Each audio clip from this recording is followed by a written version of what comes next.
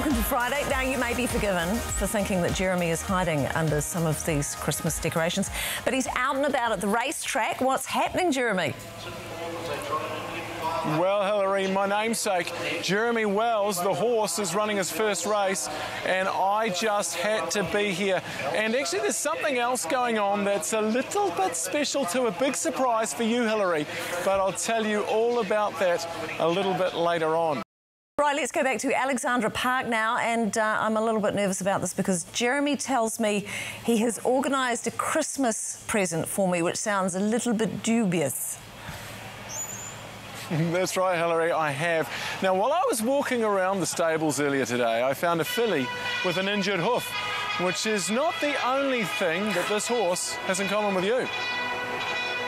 Tell you what, there is a striking resemblance between Hilary and Hilary. You've got to say, look at this. Here's Hilary and there's Hilary. This is Hilary Barry, the horse. She's a filly. She's got a sore hoof, actually, much like Hilary. And Hilary met Hilary. What do you think about Hilary? That's who you're named after. There's who you're named after. See if, oh, look. And just one thing, Hilary, if ever you come up against another horse called Jeremy Wells, make sure you just pull back. Just go slow, okay? Just go slow. Be a good girl. You can't do that. You can't tell her to slow down. Just to clarify for everybody out there, there is actually a horse called Hilary Barry. There's a horse called Jeremy Wells, and there is a horse called Hilary Barry. They haven't raced against each other yet, though, have they? No, they haven't. But I'll tell you what, Hilary is a beautiful-looking horse, don't you think? She is. Thank you. I mean, she's a lot more relaxed than Jeremy. I got to say, I went and saw Jeremy, and Jeremy was like, he was doing a very sort of he looked terrified, absolutely terrified. Hilary was just sort of, as soon as we put the camera on her, she looked for the light, and immediately you could see just with the. Did you see the fringe? I did. How about that? Her hairdo is very, very similar to me. And she's got quite the long face. Some people would say that my head's a little bit long. But Jeremy, I would not get too cocky. I don't know about that. I would not get too cocky about your horse, Jeremy Wells, because I had a sneaky chat to TVNZ sports reporter and racing expert, Stephen Stewart, and he had a bit to say about your nag. Have a listen. Just put up the form for its race, and it says it's a rough hope. I agree it's a rough hope. It's run last in its 2 trials, not fashionably bred, from a moderately successful stable, and it's taking on some good horses. I just want to know if this horse is a dog. The punters think so. It's a despised outsider in fixed odds betting, but rough hope. Well, at least it's better than no hope. Backed a few of those. So what are the odds? Well, look, I've got to back my horse, Hilary, clearly, and look, I put a lazy 50 on Jeremy Wells to win, and look, if he comes through, let's just say I'm going to be $2,800 richer, Hilary. Wow, that's going on the Christmas party tab. I'll be shouting, that's for sure. As you can see behind me, everything getting ready for the start of this race. Jeremy Wells, the horse's first race. It's important to say that. And one of the other owners is Jess here. And Jess, I was actually just having a look at the owners of Jeremy Wells, the horse, and there seem to be 17 women.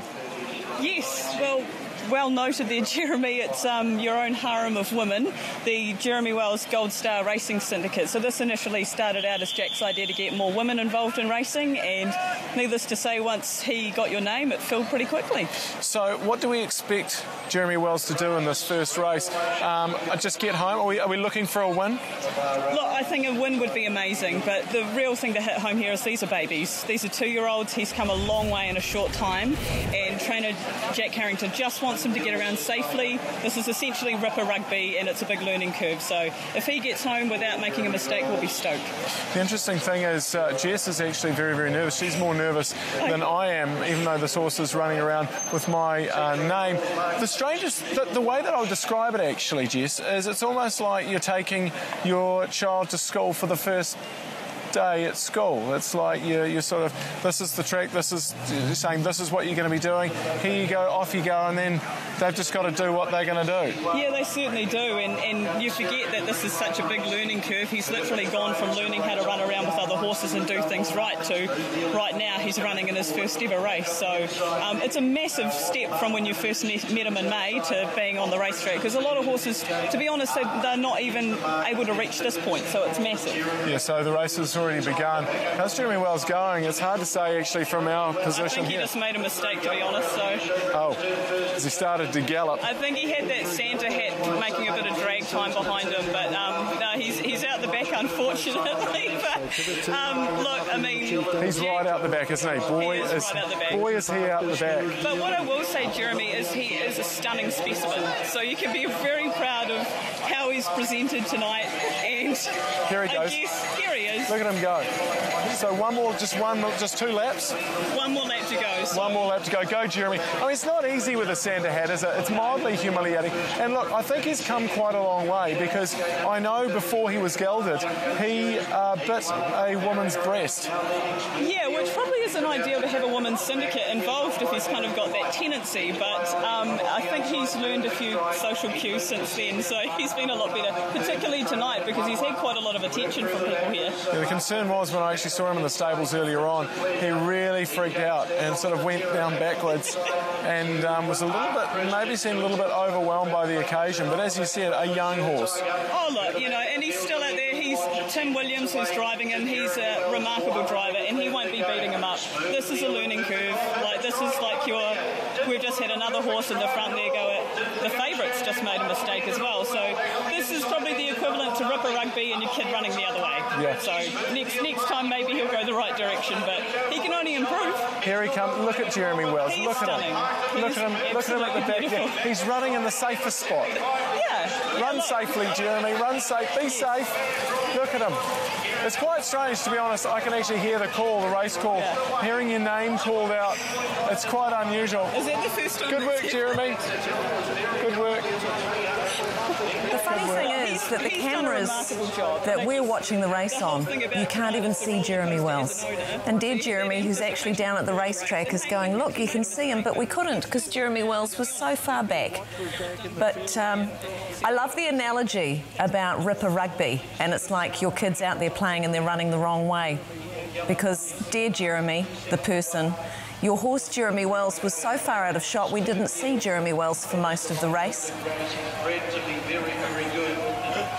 I think it was saying, so you couldn't see him? No, couldn't see him? We couldn't. We saw him at the very beginning, but he was so far behind. I'm sorry about that, Jeremy. We're going to have to leave you. Poor thing.